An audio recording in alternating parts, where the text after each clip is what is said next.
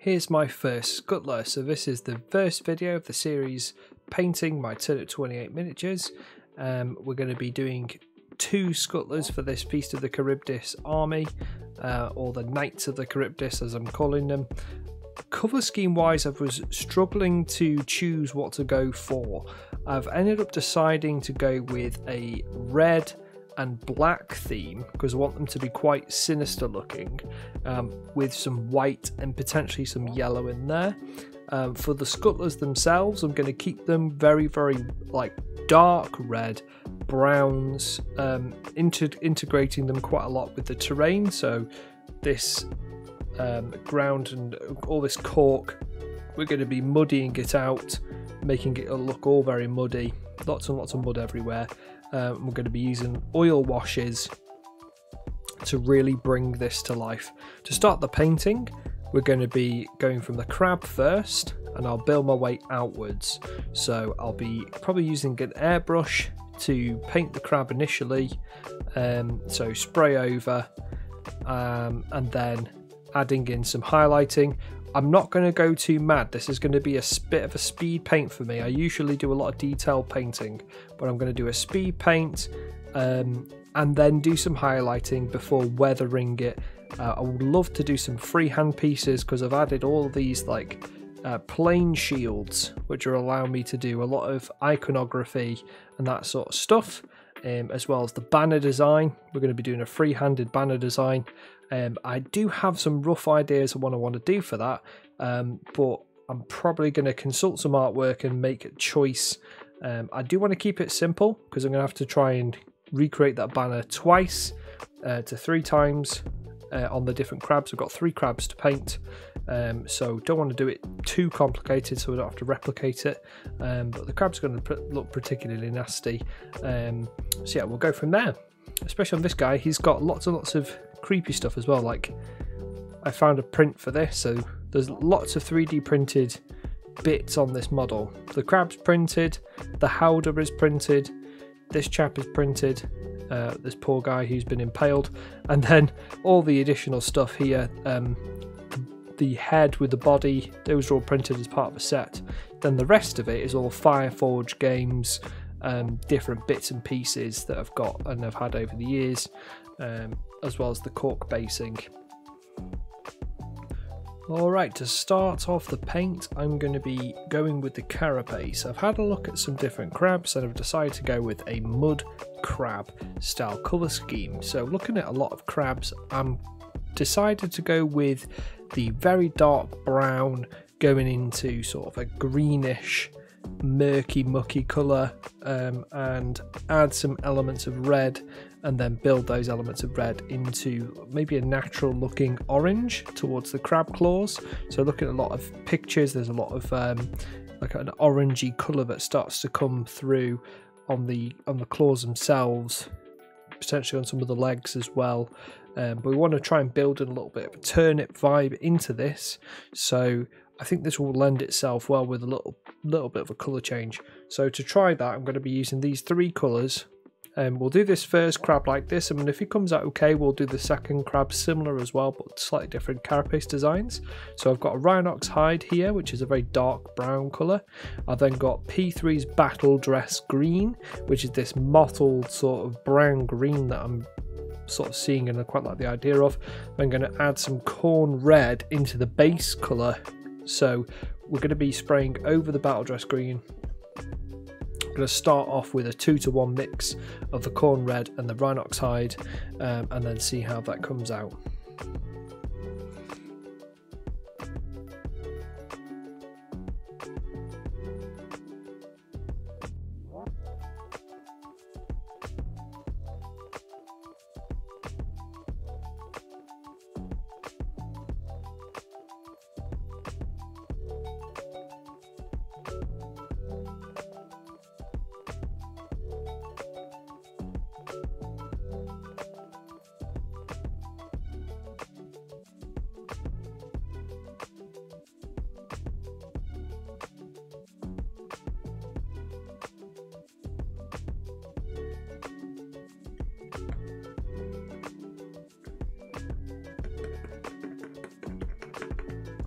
I always like to pre-mix my airbrush colours separately rather than put them in the hopper, and this is based on some advice I got from Charibdyss, one of his videos, which really inspired me to start airbrushing, and it just helps you prevent getting clogs in the airbrush. So I'm just going to be spraying this all over the crab. It doesn't matter if we get any of it anywhere else. There's a very watery consistency, so I'm just probably going to need to do 2 coats of this.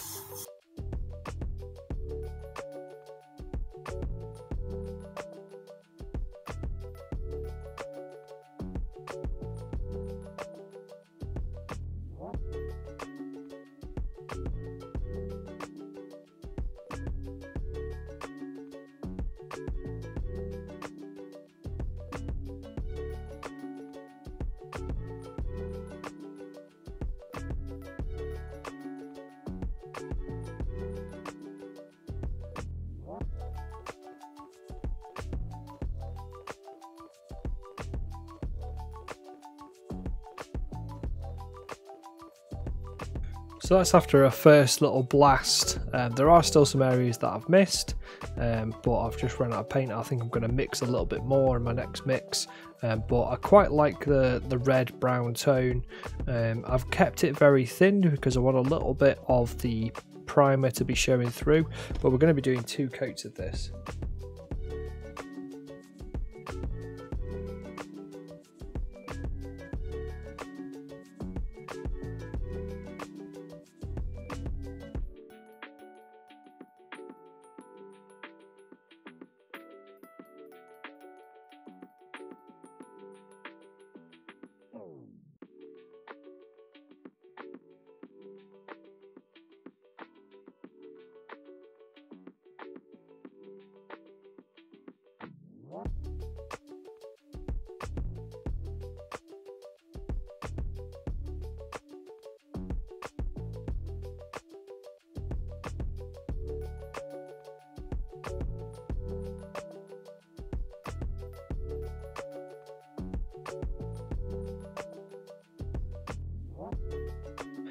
Next, I'm going to take that battle dress green that I showed you earlier, which is the P3 paint.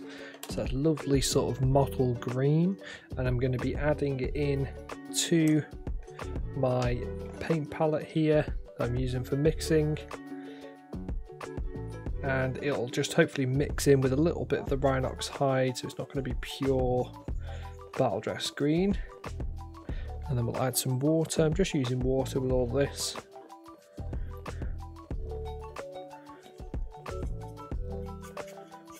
Make sure that I might just grab a little bit of the brown just to help it mix in, but if the layer is thin enough we can kind of control how much green goes down. Yeah, I'm just going to add a little tiny bit of the Rhinox hide.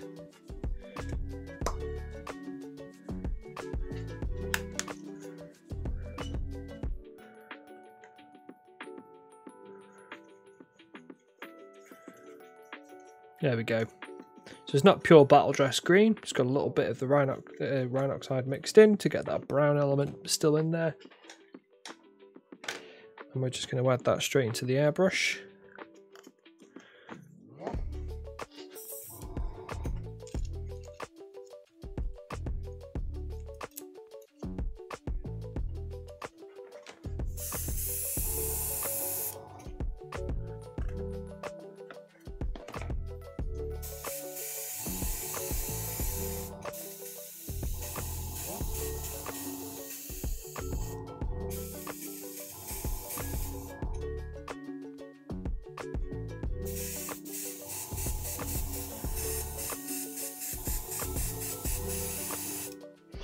Okay, again we've got quite a watery mix, and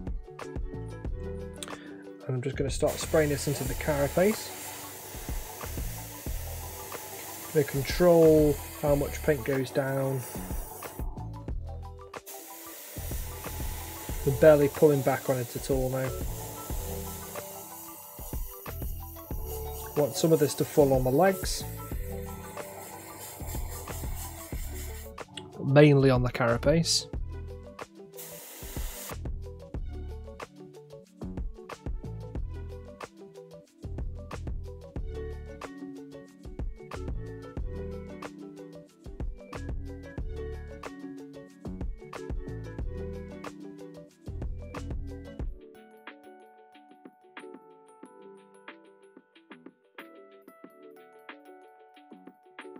Alright, so next colour that we've got running for the airbrush is going to be Gryph-hound Orange, straight Gryph-hound Orange. And we're going to be flicking this paint on the tips of all of the legs and onto the claws.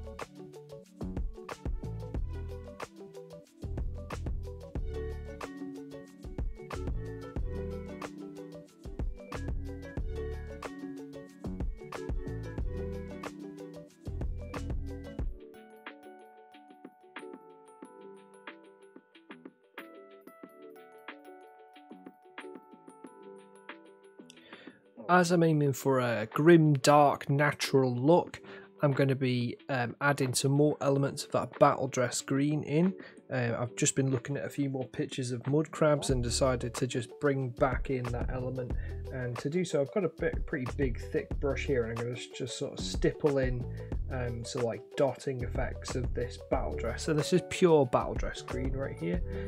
You've got to remember that we are going to be slapping on a pretty thick oil wash over the top, which is going to dull down a lot of this colour. So if I go in with this, with it being pure, it should still come through after the oil wash, which is what we want ideally.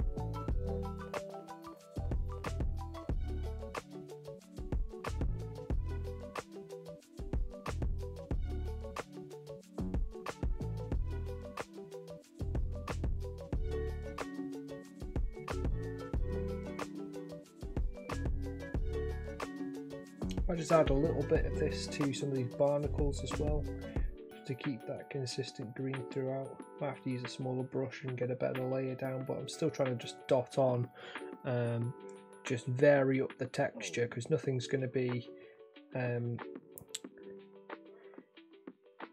just trying to vary up the texture because nothing is going to be consistent. It all's got to be randomized, like it's dirt and mottling. Imagine a crab getting to this size is going to be pretty damn old.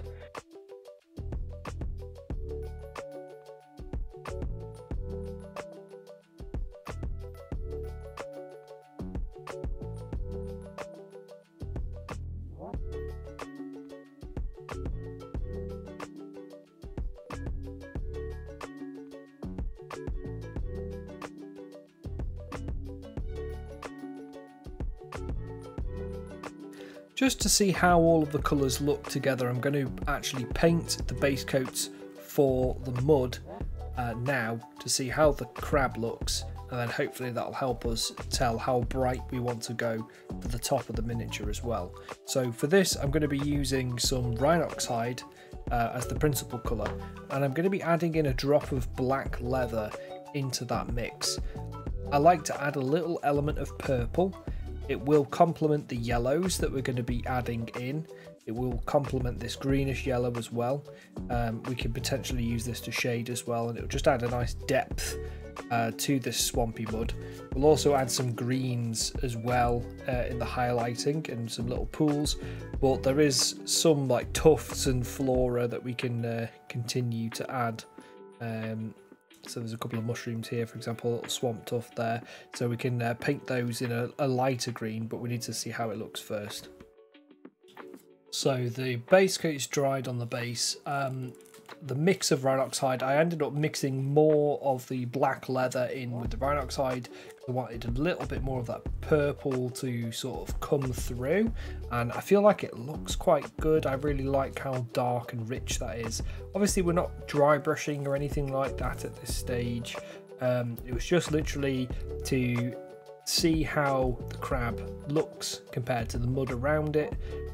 We've not added any oil washing. All the oil washing is going to be done at the end, which will help tie everything together really nicely. The whole model will get hit with an oil wash, so this, you know, these tones will get dulled down. So yeah, we'll go from there. Next up, we're going to start doing the chaps on top and the howdah itself. So for the howdah, I'm just going to pick a drab wood tone and then start working that in. So I'm just going to have a little look and make a choice. So for the howdah, I want to go with more of a pale tone because the wood has likely been dead and dry for quite some time. So I'm just going to play around with some colours here. So I've added some warm grey or heavy brown from Game Colour Opaques and Scale Colour Brown Grey. The brown grey tone is adding like a neutral, slightly purple tone, and the heavy brown is great for coverage, but it's like a light brown tone with a little bit of green in it. So you can see we've got quite a pale bit of wood here. And then once it's been weathered, it will, you know, those lighter tones will come through and it'll help. My thought process is to help break up how dark the crab is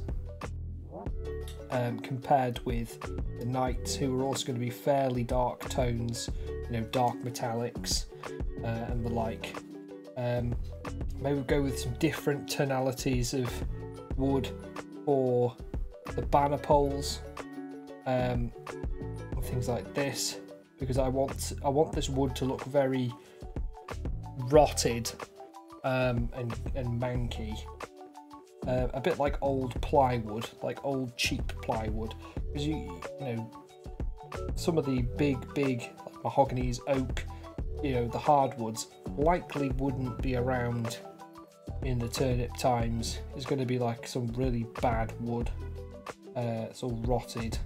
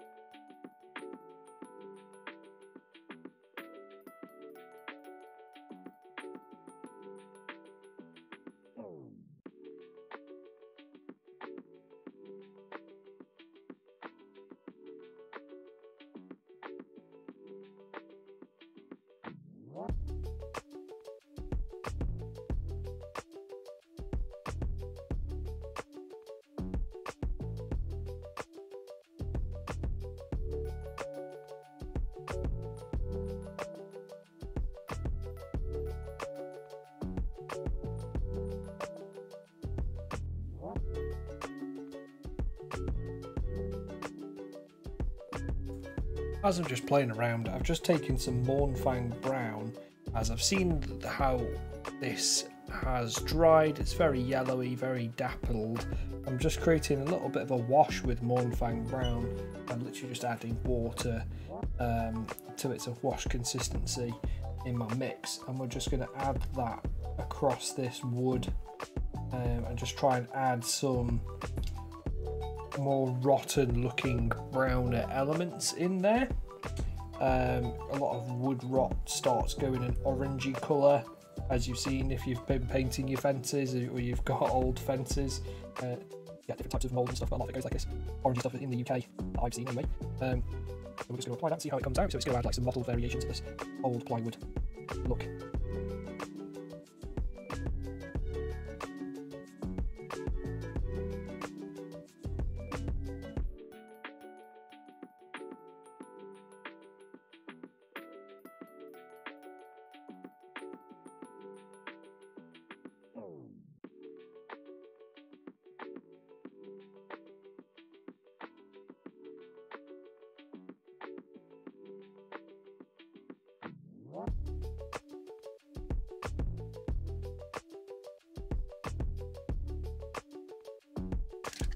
Okay, I had an idea to basically change the tones of the rope to make them look like they've been dyed in blood. So I'm going to start off with a pale rope colour. I think I've got literally a colour called hemp that I'll dig out for this one. And then I'm going to hit it with a corn red wash all over to see where that sits, to make it look like it's been sat in the gaps and it's starting to go red. And then hopefully again that will provide a nice little divide between these colours and building us up into these reds, because we're going to be bringing more reds into the colour scheme.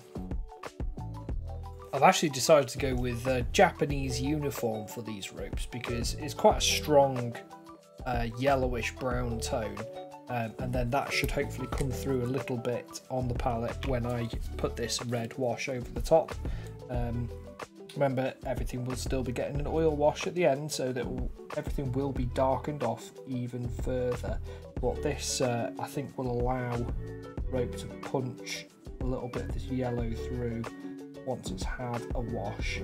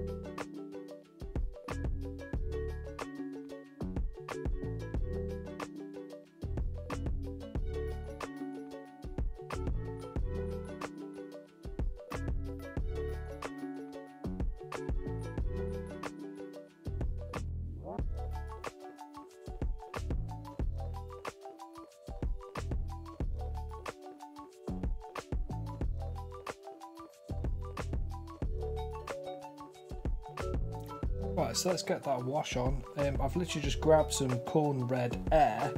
This is a complete test, so if this goes horribly, then we'll see what happens.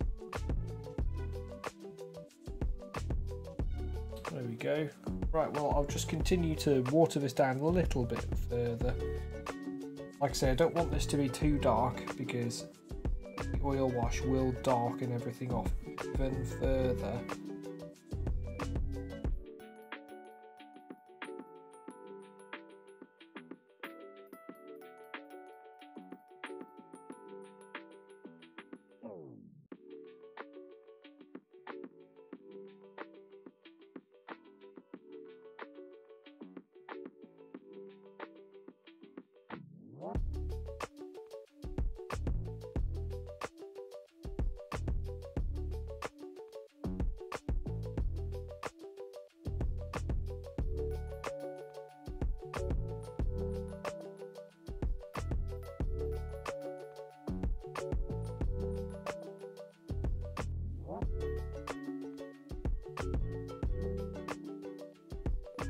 here you go, after we've added the corn red wash to the hemp rope. Still drying a little bit in places, but I'm quite happy with how that looks at the minute. It looks like it has been sort of dipped in. It looks a bit like intestines. That's kind of what we were going for. So yeah, that's good. The wood is nice and pale and pasty. I've just added a little bit more of that weird brown tone in there. And I think that will really tie together nicely once the oil washes have gone down. I might just go around and add a couple of little chip highlights with a lighter wood tone, just to sort of bring about that cheap wood, like plywood look to it. So we'll just go about doing that. So basically just add a little bit of sand yellow to that brown, and we're just going to go and just add a couple of kind of scratches and chips.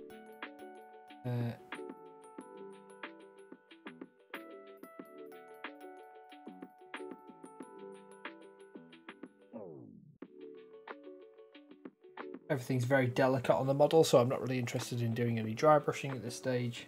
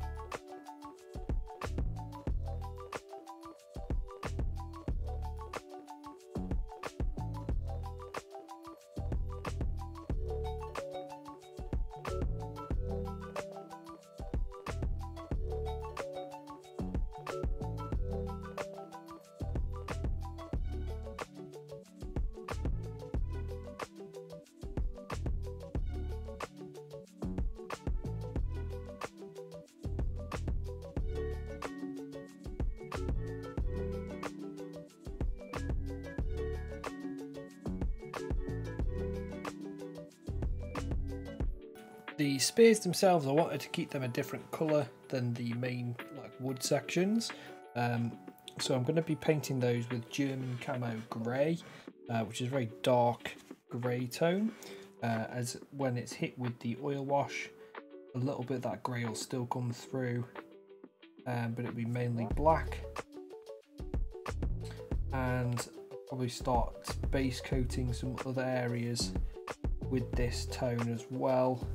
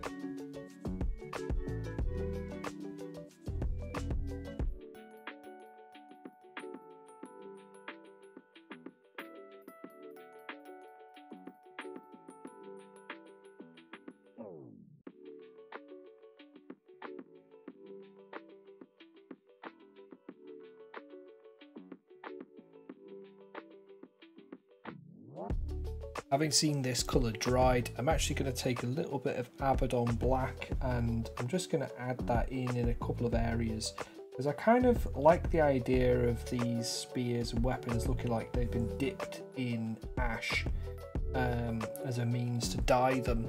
So I've given it a bit of a mottled effect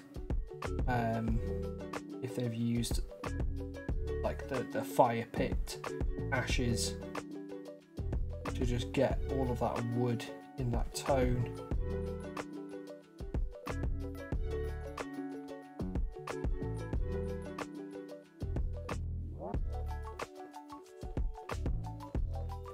Right, so for the clothing, I'm gonna go with a gory red tone from Game Colour.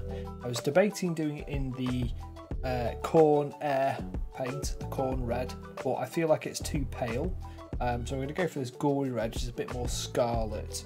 And then I'm going to add some black stripes on each of the uniforms. So we start off with this gory red. It should still look quite bright because we've got a grey undercoat.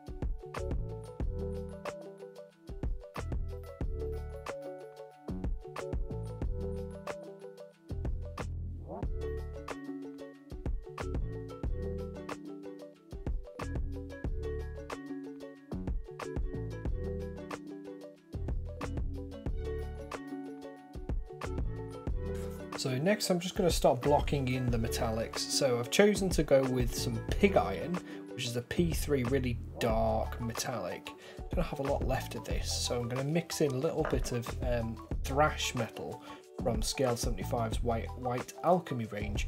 And this is like a slightly mid-tone, a little bit of brown metallic. And this range is designed for mixing, so I'm hoping I can just bulk out what I've got of this pig iron. Pig iron is basically darker than lead belcher. We should hopefully have a nice mix of the two, because like I say, it's going to have this black brown oil wash over the top of it all. So I just want to have a nice smooth-ish looking old iron. I may just darken it off a little bit more as well. Let's have a little play and see what this looks like first.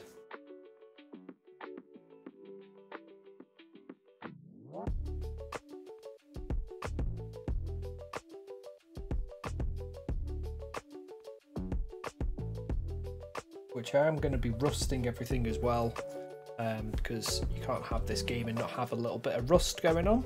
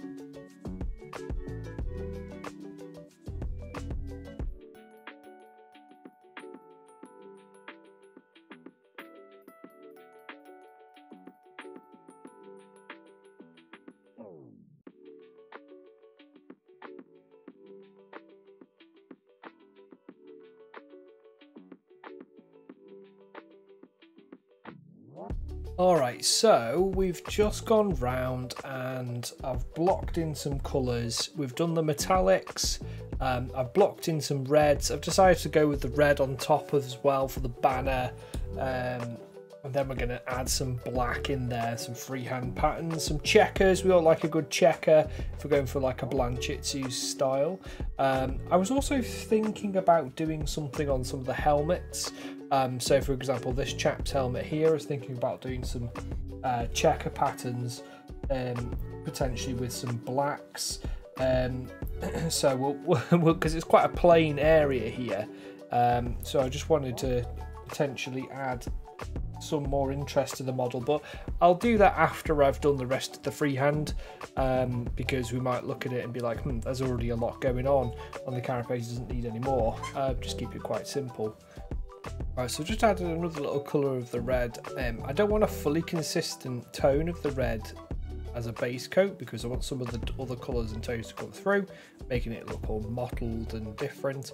I'm just going to go round now and just sort of tidy up some of these straps. I'm going to paint the straps in black, and then we're going to start doing some of the freehand and go from there. I also want to add some rust to the metallics. This is again before we're applying that overall wash, which is just going to help keep this as a quick paint.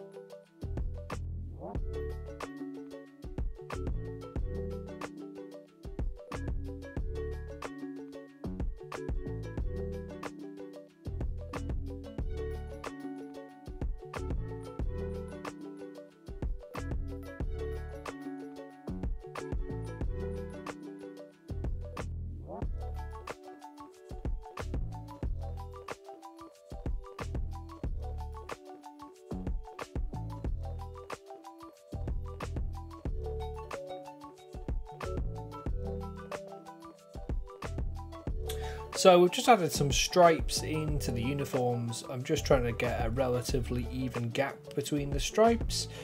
So one of the chaps has got stripes all the way across, the other one's got stripes just on his sleeves. And then I'm going to basically start adding some details here as well. But I thought I'd just quickly, now that we've done that, is just base coat these turnip tufts with some Rhinox hide, and just try and get some of that colour into the turnip tuft, so that I can then highlight it and make it look a bit similar to tufts that we've got on the crab.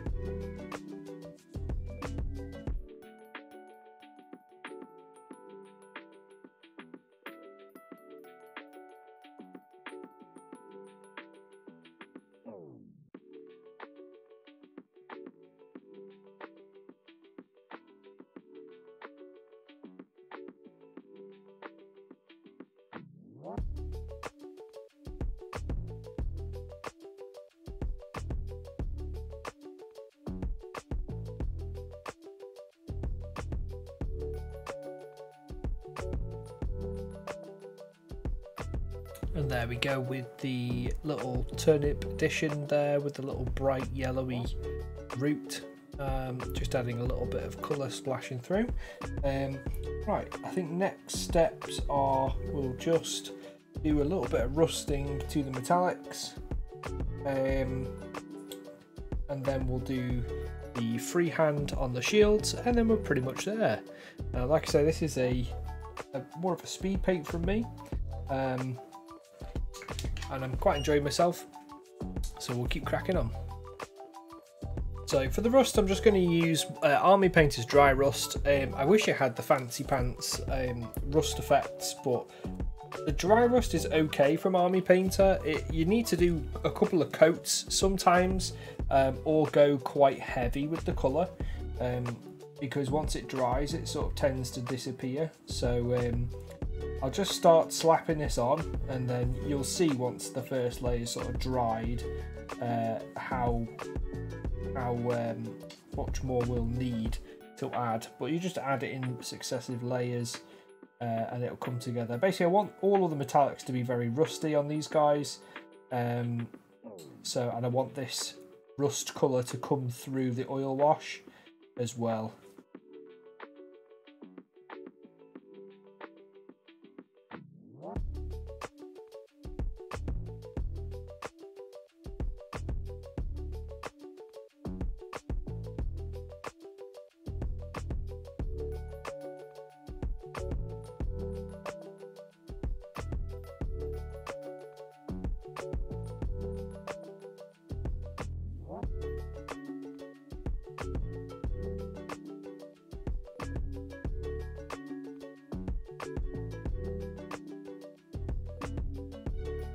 Kind of like the idea of these guys being very rusty, creaky, because they're the knights of the Charibdyss, they're going to be wearing as much like bits of old armor as they have been managed to scrounge, or bits of armor that they've managed to fashion into decent looking plates, as is their pride and joy.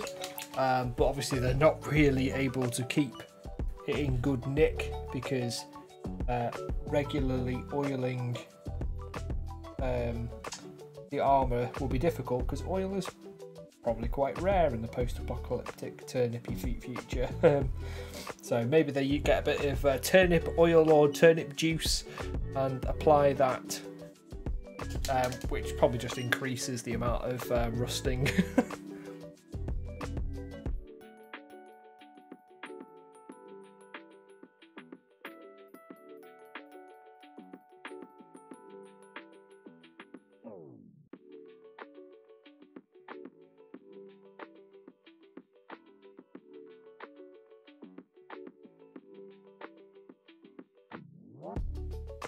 Alright, we're going to let that dry and then see how it looks. I'm probably just thicken up the rust a little bit more in a few places.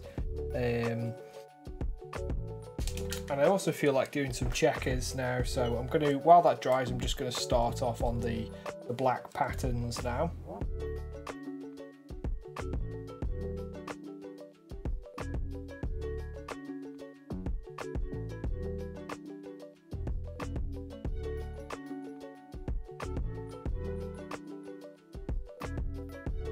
Just get my number 2 Rosemary & Co Series 33 brush. This is my favourite detail brush at the minute. I've been using it quite a lot, to be honest, for different tasks, but today it's going to be used to get a nice neat line as and when we need it. So it holds a lot of paint and it has a very, very nice neat tip.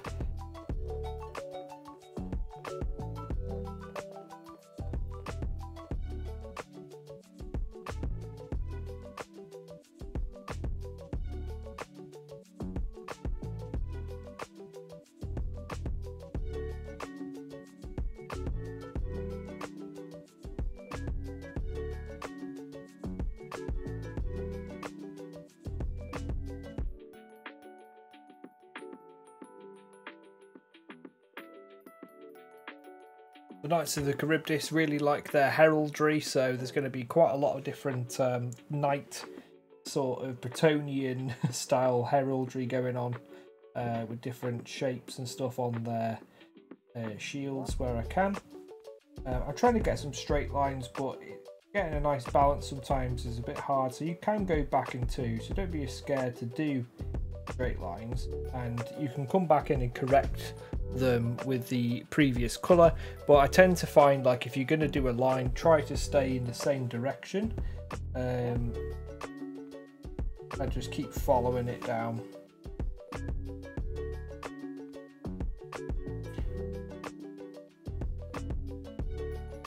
Same direction, sorry. So like holding the, what I find with the lines, if you start in a direction, try to maintain the same brush angle throughout, and that tends to help you keep the line looking steady.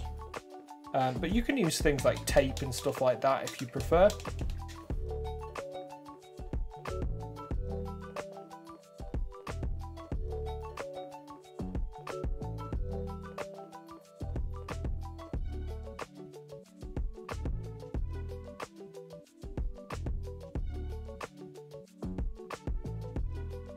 On this side, you can change your patterning. On this side, I'm going to go entirely black.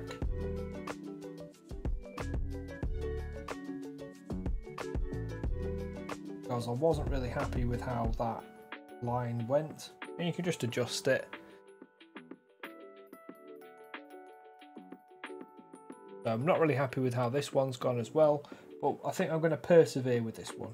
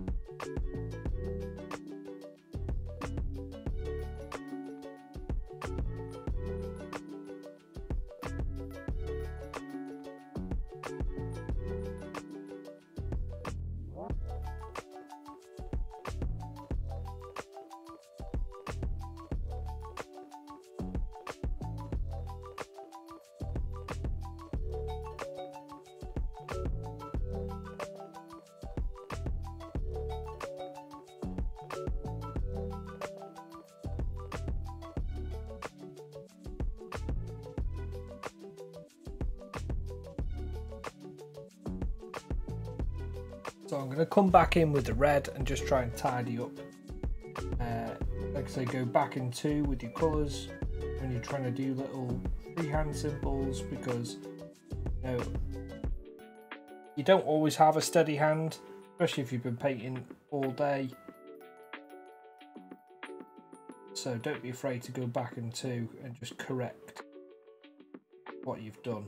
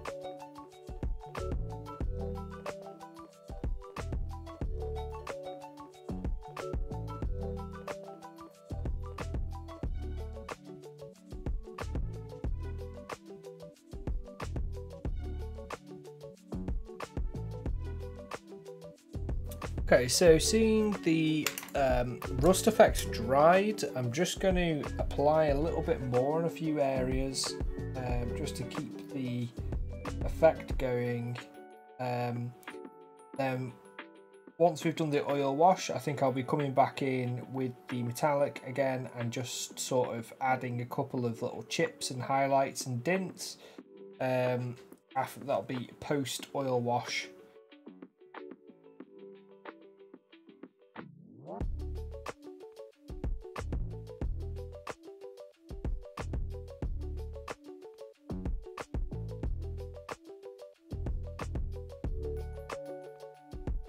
So looking at the Feast of the Charibdyss artwork, I do really like what Max has done with the crab symbol. So I'm probably going to try and have a little play with that, because on this banner we've got a large surface here on this front side, this front edge, and he'd be able to duplicate it on this other side. So I'm going to have a little go at doing a crab here, and maybe have a sword being stabbed through the crab. So do the crab in white with maybe a bit of yellow, and then the black sword going through. Again, simple drawing. I'm using a scale 75 colour called Mojave White, so this is an off-white colour. It seems to have really nice coverage. It's more of an off-white ivory. So we'll just see what we can do. Probably will keep, have the crab a little lower on the banner, so that I can fit the detail of the sword in. So something like, we'll have crab claw here, coming in, crab claw here, coming in, and then the shell of the crab.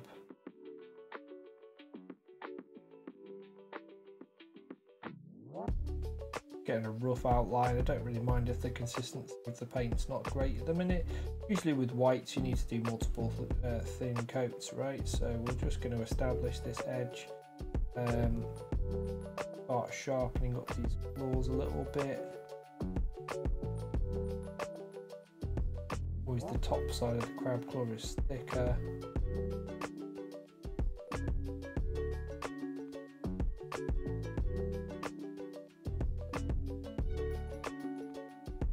Has a thick top side claw and all the claw there. Let's give you a little zoom in as well so you can see a bit better what I'm doing. And then For the legs, I'm going to follow the Max style here, so it's just literally giving it lots of like turnipy leg protrusions and flaring outwards.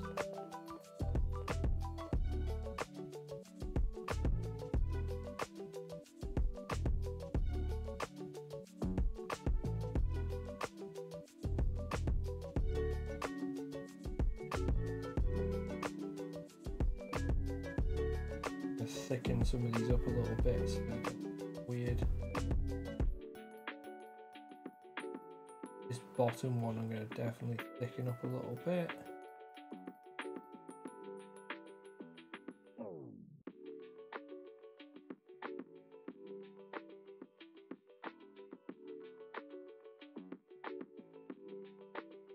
Okay, so that's the start of the turnip crab.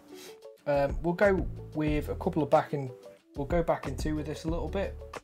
I think I'll try and re-establish the red. I'm just going to go over the second coat now, white.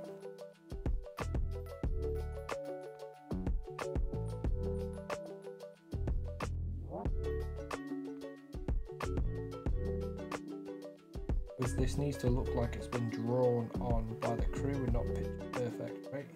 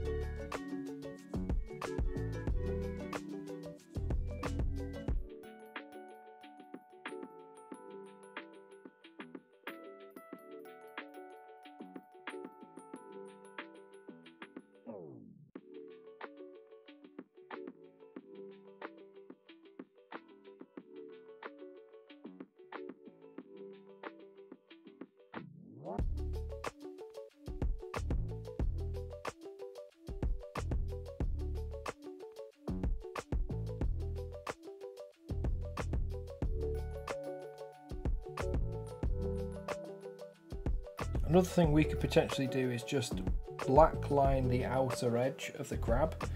I think this will really help with definition, but is a risky maneuver.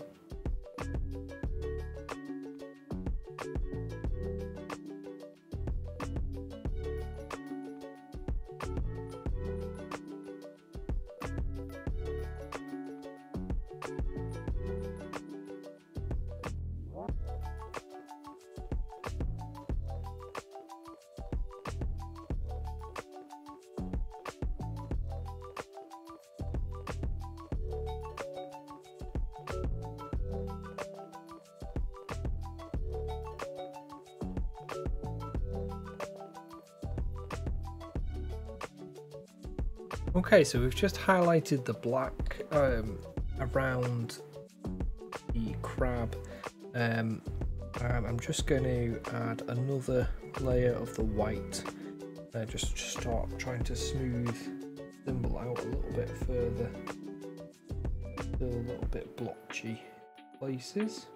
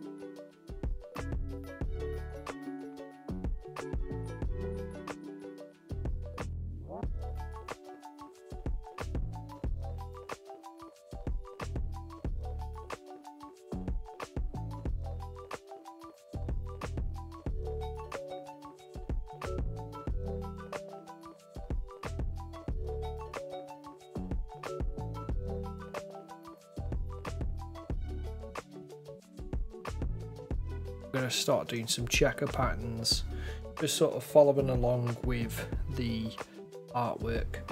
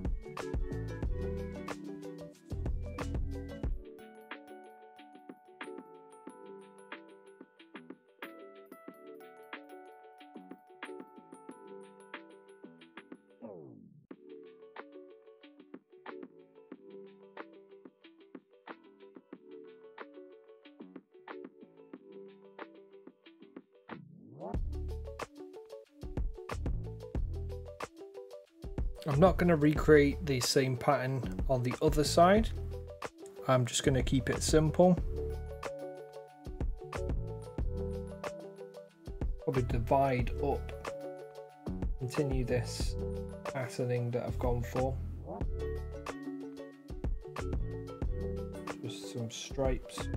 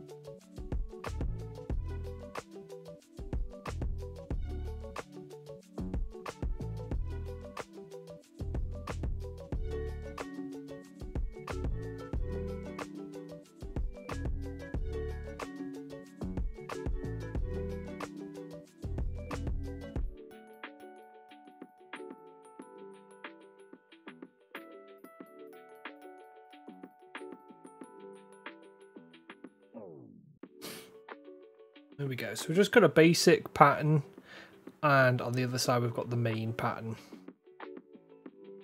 I'm going to add some more white to the flag. So where it's got red checkers currently, I am going to hit that with the white, just to introduce more white. We're also going to add more white to some of the shields as well.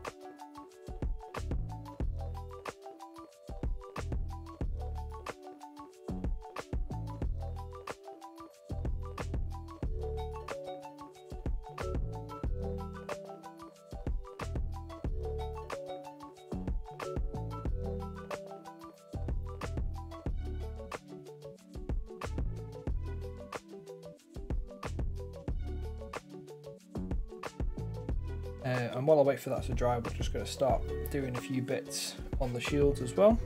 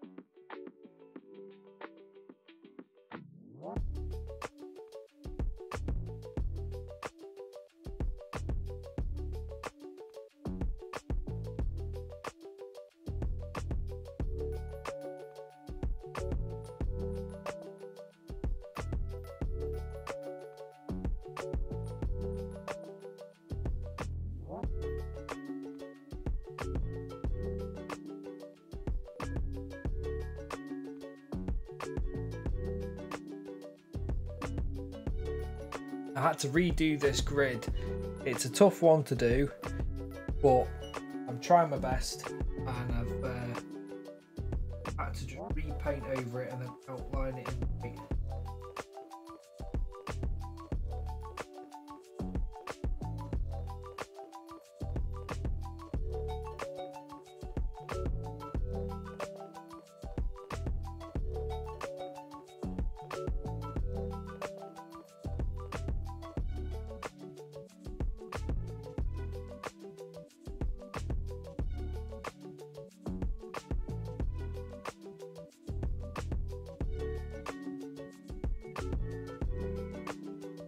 Doing it this way, I should be able to fix any mistakes.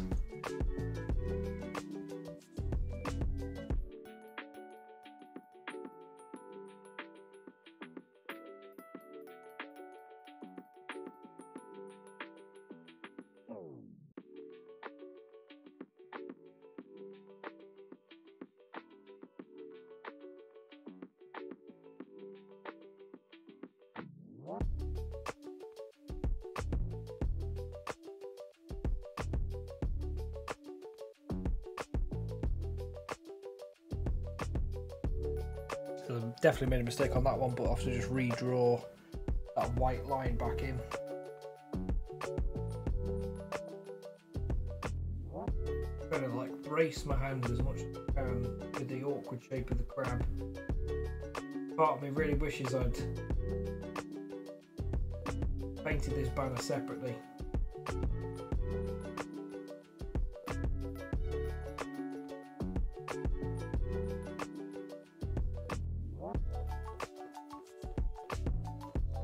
But at the end of the day, every time you challenge yourself with a bit of freehand like this, it's just going to make you better. It's going to make you be better at brush control and at freehand.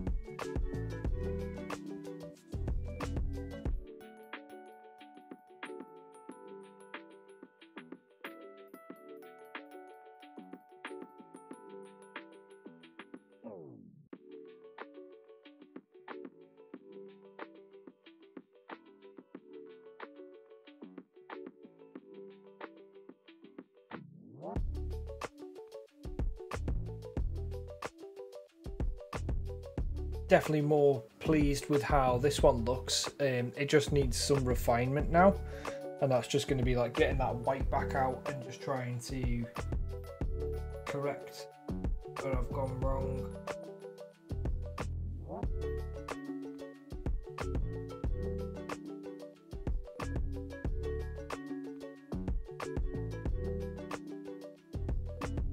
Now I'm going to get that Mojave white again, the off-white, nice cream white. Got really good coverage.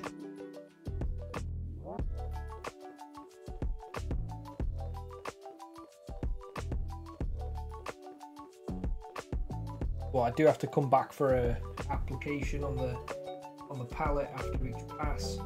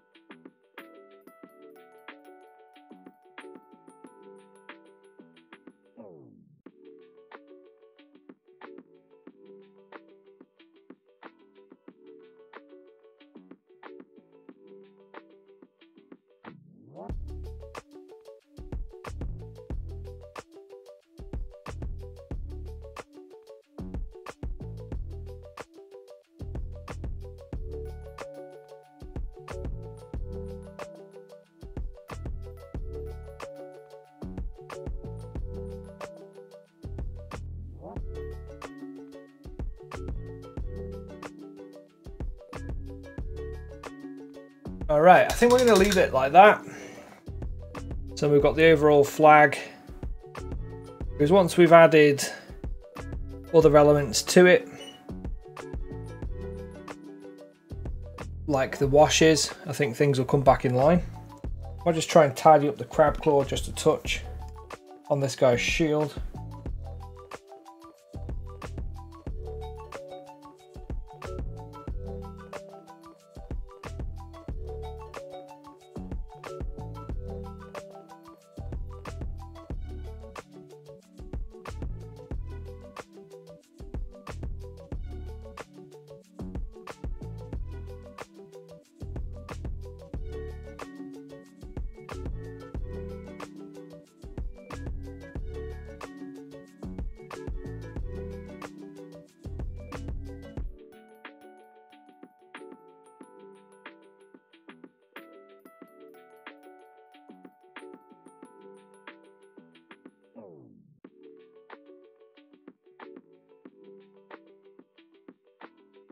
Alright, we're just going to do the last little bits now, which is just these little tufts and mushrooms on the base. And then we're going to hit it with the oil wash. So nearly up to the best bit. We're just going to use a camouflage green mixed in with a little bit of Vulcan green from Games Workshop.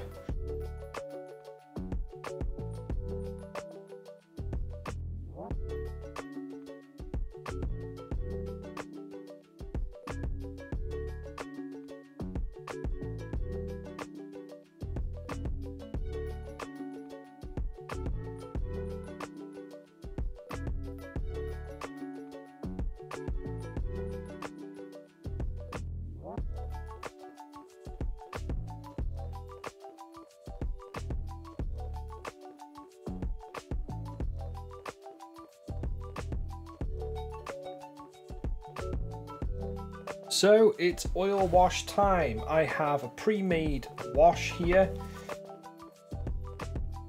This is basically a brown muddy black mix. So I've got Abtai Lung's Starship Filth, which is fantastic.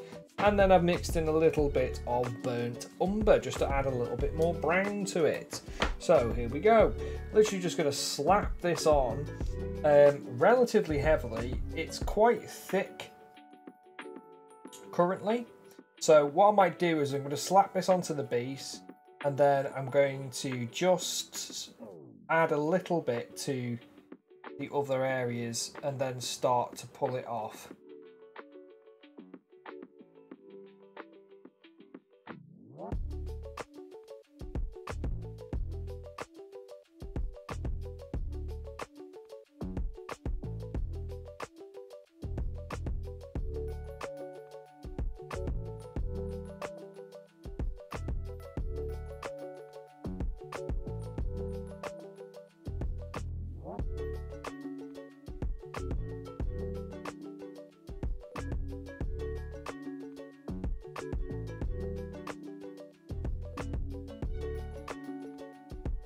Just added a drop more of the thinner. I'm using a Winsor & Newton thinner, just because I want this to flow a little bit better and be a little bit more wash-like and consistent. I'm gonna get this all over the crab.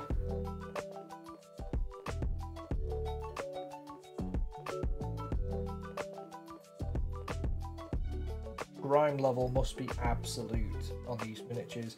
I feel like my heart is in my mouth as I cover up all these details that we've just put onto the crab, but it will all be worth it when we do the removal later on.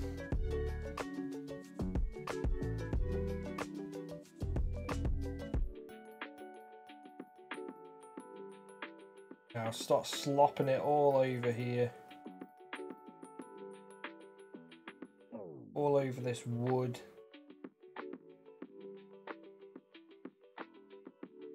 Start getting it on the guys themselves.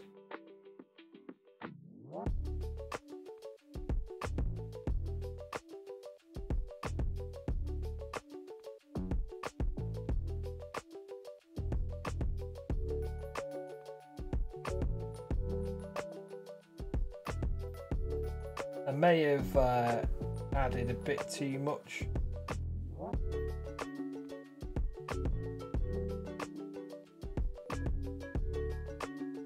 Of the thinner.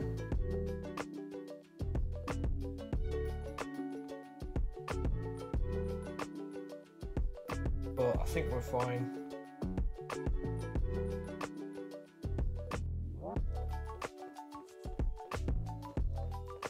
Once I've let it dry for a bit, the longer you leave it to dry, the more it slowly integrates with your paint that's already down.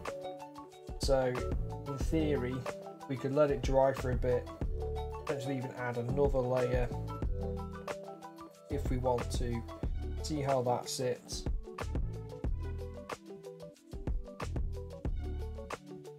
This is the best bit though.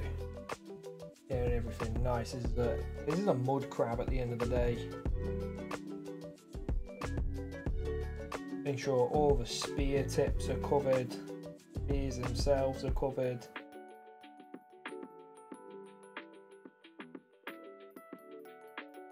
Really going quite heavy on the troops themselves. Get some on my dear flag. Part of me is like, you should have primed, you should have hit this with a varnish first, Tom. But I'm like, no, it's okay. All part of the process.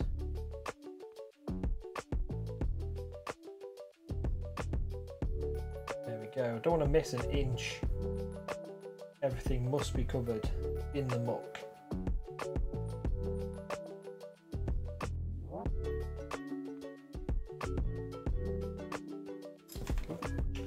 Dropped him, poor thing.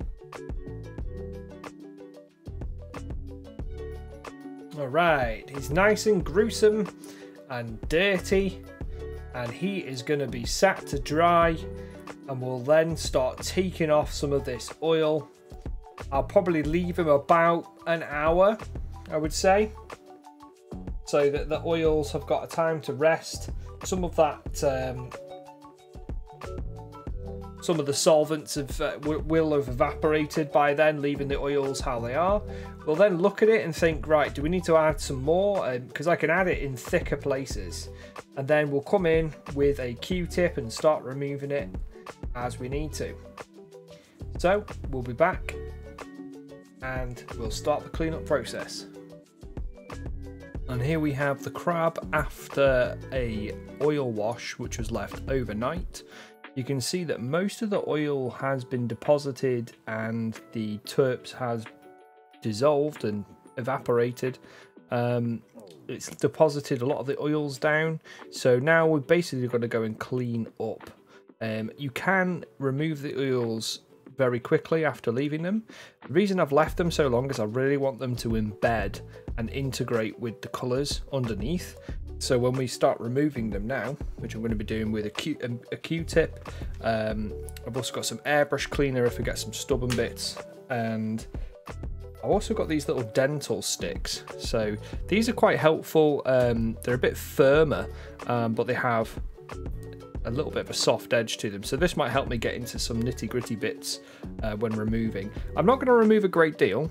For example, I'm just going to clean up this on the flag, clean up some of the areas, remove some of the dirt off the crab, and then we'll basically start to do highlights. I actually, looking at this now, it looks like I've completely missed the end of that spear, which is kind of annoying. So what I'll have to do is get some something like a strong tone acrylic wash from Army Painter Strong Tone. I like that one, and I'll probably just whack that over there. It will have a similar effect, but it just won't integrate, and it might have like tide lines. Notice that you don't really get tide lines with oil washes. So let's get cracking. I'm just going to roll my Q-tip. I'm going to have one end that's going to be wet, one end that's going to be dry. There's going to be a lot of fluff that comes off this.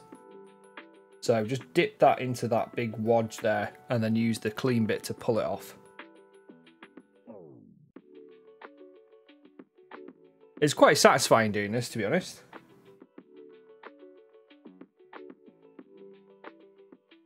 I like having the shield super dirty. Might just remove like a little bit here and there,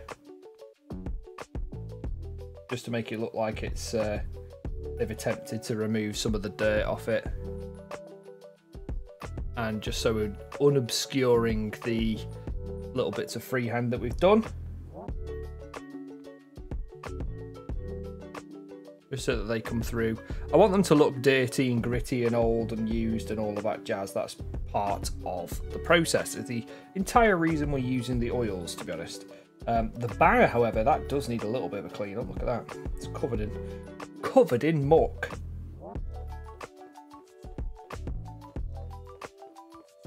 But the banner wouldn't get that mucky, would it? Because it's flying high, unless... Of course, the crab does bury itself underground, so I'm guessing like they've got to deal with that somehow. Maybe furl the banner like a sail. Now, the only problem with using Q-tips, of course, as you see in, is that all this fluff starts coming off him. So make sure you've wet your whistle, because you're going to need to blow a lot of this fluff away. Coming in onto the crab itself now, I'm going to leave most of the oils just deposited into all of these crevices on the turnip, turnip crab.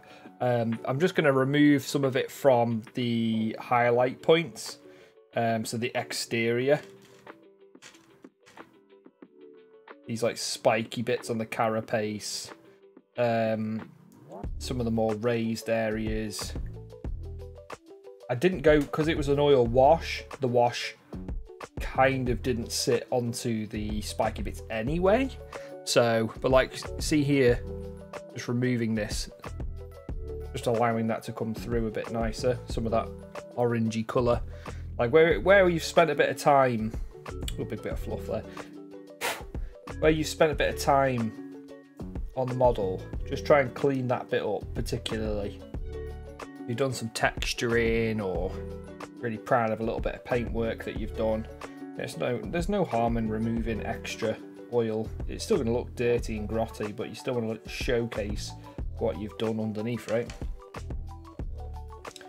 And that's what we're just doing, going round. This is his proud claw. That's a strong hand. This claw's meant for munching.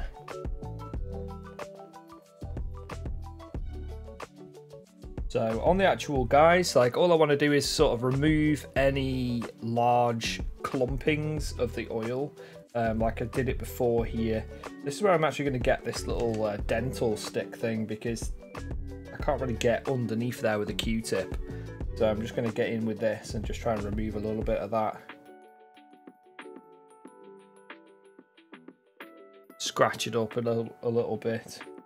I do really like this red. I'm happy with going with this carmine sort of scarlet red, which is the corn red mixed with the game colour gory red. It's looking quite nice. It's coming through, especially when we're looking at all of this oils. It still shows its colour quite nicely. I'm happy with the metals as well, because like the browning that's happened is bang on what we want for turnip, right? I've slapped a load of the rusts down, and then we've got this oil wash all over, and we've still got a little bit of shine coming through. So that's probably what I'll do, is just try and scratch away a little bit of that oil on a couple of the surfaces.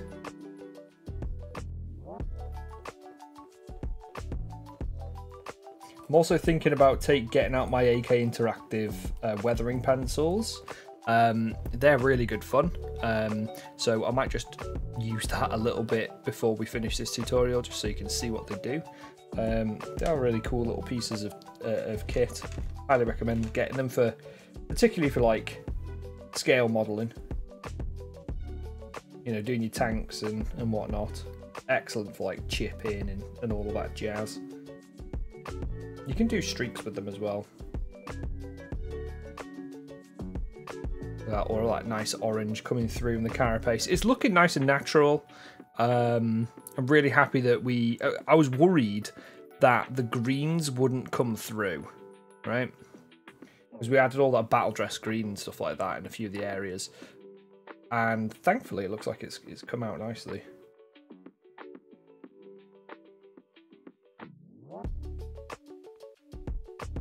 Got some on this wood here. I'm kind of just going to leave all of that on the wood. I don't really think I need to remove any because it's going to get grotty and grimy. That pale wood tone that we went for is really tying in nicely. If we were to go for a more, you know, standard wood color, I don't think that would have been visible through the oil wash.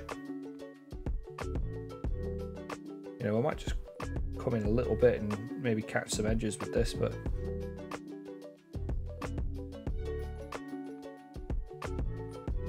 right, one thing that I did forget to do was reattach Mr. Spike to the chap that was hanging here, spiked out. However, I did paint him separately. And we also gave him a little oil wash. I wanted to keep him very, very, very pale. Ooh, blue tag. What I was kind of going for with this is, see all these little white things coming out of the corpse? I was thinking that they were like little strands of the root, kind of like how mushroom mycelia and like slime molds sort of like grow and attach themselves to things. I was thinking maybe it was growing up through over this bit of wood or whatever it is. The other thing of note is once we've got rid of this blue tack, I did a pale flesh and then just took a little bit of a black wash and just added it to the feet and the hands in a few places, because it just sort of adds a little bit of that drained corpse. It's been sat there putrescently being gnawed on by the root. So I'm going to reattach it, and then our crab will basically be complete. All that would be needed to do now is any further tufts and grass tufts that you'd like to add. I actually am thinking about doing some pour resin. So just adding a little bit of pour resin, but for now I'm going to leave this one as is. I think some of my other models in the army I'm going to add some pour resin to. Alright, well, we've got a little turnip over here as well. He's happy as Larry. I'm happy with how this is looking. Kind of like in my mind, this is what I wanted to see. The last thing to do is just to do that little bit of a strong tone wash, and then I will matte varnish him. So because you need to seal all this in, it looks like the oil does need a little bit more time to dry on the surface of the crab. So I'll probably leave this a little bit longer for some of these terps to leave the surface of the crab here. And before I seal it in with a varnish, but I will be using a matte varnish, and I'll just rim the base, and then we're done and dusted. Stay tuned for a completed spin. We're not done yet. I'm actually going to do a little bit of chipping weathering with the AK interactive pencils, and I actually found some UHU glue in one of my drawers, so I'm actually going to try that out. We're going to have some fun with it. So what I'll do is I'll just come round all these edges with these weathering pencils. Now these are acrylic pencils, so they're really handy for just edge highlighting. I could do this with a brush, not a problem. I just wanted to get these out and take them for a spin. They're really quite cool because you can use the water to literally, if you're not happy with any of your work, you can just grab a little bit of water and it just rubs off really, really easily. So you do need to seal this in with the varnish afterwards. And plus you don't really get any of the sort of, if you're not great at edge highlighting and you're not confident you can get a neat line, these might be better for you because you can really catch edges with them and just pop things out that potentially you wouldn't have been able to before. So we can also do scratches like that very easily.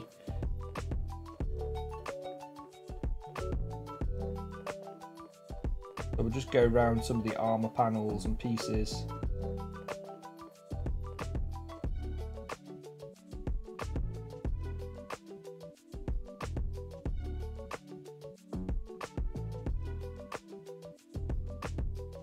Yeah, I would say you have to be a little bit careful, because obviously if you're applying quite a bit of pressure to the model, you might snap stuff off. So just be gentle and be careful, because if you're like trying to rush through this, you know, you're probably going to do more damage than you've done good. Especially with kit bashed stuff that is super glued down. You know, super glue isn't always the best with like resin, particularly. It's quite brittle, so just be careful. Maybe you just add a couple of little slashes like that.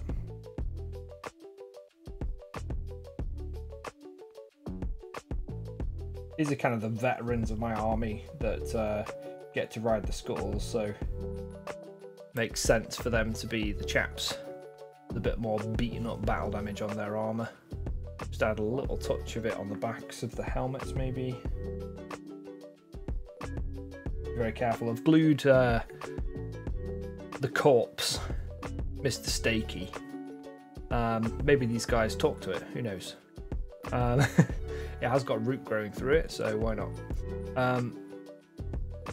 The last thing to do, I've just got a brown pencil, so this is a brown weathering pencil or chipping colour, right? So let's just have a little bit of fun with this and maybe just add a couple of,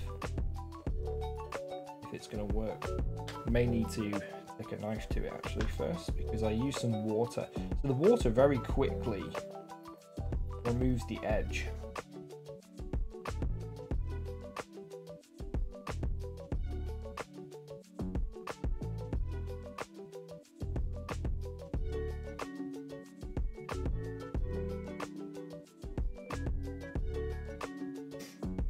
There's still quite a little bit of oil as well on the flag now that I see that dry, so I might just try and take a little bit more oil off this.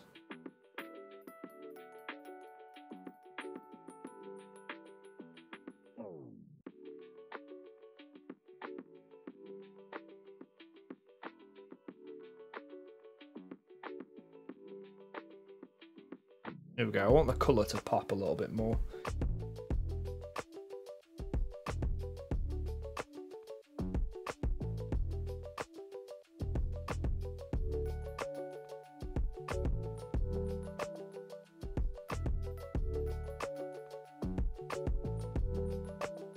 Scratching these up a little bit.